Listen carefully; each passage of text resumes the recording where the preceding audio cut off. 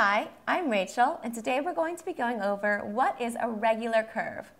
A regular curve is a smooth curve, and the important thing to know is that everywhere has a non-zero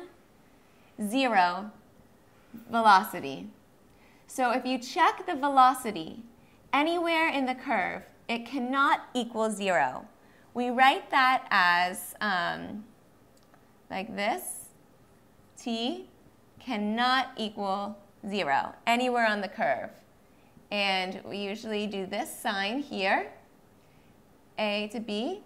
This is on a curve where at any point, A, B, any point on this curve, the velocity cannot equal 0. So if there's any point on the curve where the velocity is 0, it is not a regular curve. It is a different type of curve, and you cannot classify it in that category. I'm Rachel, and thank you very much for learning with me today.